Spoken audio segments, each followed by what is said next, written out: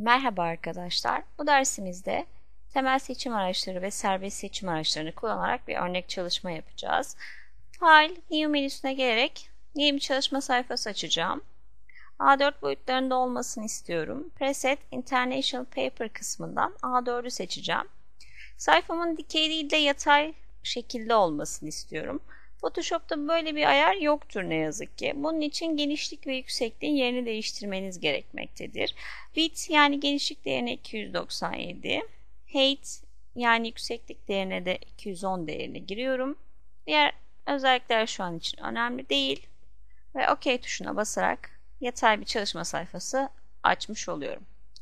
İlk olarak arka fon rengimi değiştirmek istiyorum. Bunun için ön plan ya da arka plan renklerinden birinin üzerine gelip çift tıklamanız yeterli. Renk seçebileceğiniz alanlar karşınıza gelmekte. Kırmızı rengini seçeceğim çünkü bayrağımızı çizeceğim. Tam kırmızı rengini seçip ön plan rengini uygulama yöntemini kullanarak arka fon rengimi kırmızı olarak belirliyorum. Hilalimi çizeceğim, yani ayımızı çizeceğim. Onun için Elliptical Marquee Tool aracını kullanacağım. Bir başlangıç noktası belirliyorum. Tam daire olmasını istediğim için Shift tuşuna basıyorum. Başlangıç noktasının konumunu belirlemek için ya da değiştirmek için Space tuşuna basmamız yeterliydi. Space'i bıraktıktan sonra tekrar boyutlandırma işlemine devam edebilirim. Göz kararı bir boyutta belirledikten sonra mouse'umun tuşunu bırakıyorum ve diğer tuşları bırakıyorum.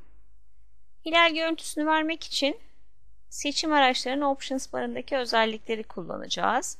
Bunun için Subtract from Selection, seçimden seçim çıkar özelliğini kullanacağız. Bu aracı seçtikten sonra yine çizimime başlıyorum. Shift'e basarak tam daire, Space'e basarak da konumunu değiştiriyorum. Ve göz kararı hilal görünümünü aldığını düşündüğüm anda mouse'umun tuşunu ve diğer tuşları bırakıyorum ve hilal görüntüsünü elde etmiş oluyoruz. Rengimi beyaza boyamak için ön plan rengimi seçip beyaz rengini tercih ediyorum.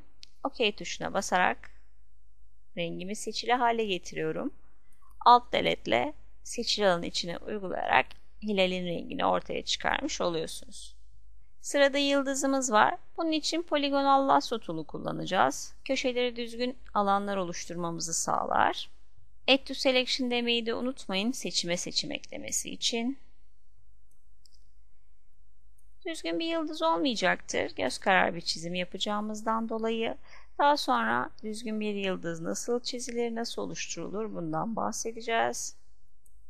Alt delete tuşuna basarak tekrardan ön plan rengini uygulayarak bayrağımızı ortaya çıkarıyoruz.